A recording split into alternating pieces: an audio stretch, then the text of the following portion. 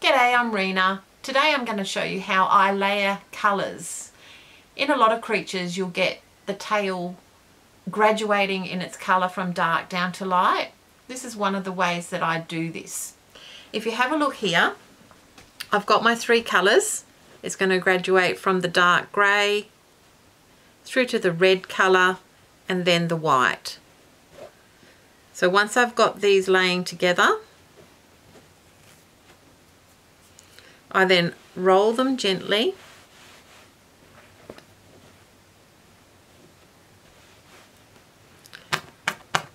stab them, twist as you stab. This will get the fibres all mixed up on the opposite side of the tail. Plenty of rolling. Just use a bit of water or some sort of a balm on your hands to give your hands grip if your hands are a bit dry. Continue to stab and roll, stab and roll. And here's one I prepared earlier, and you should end up with something that looks like this.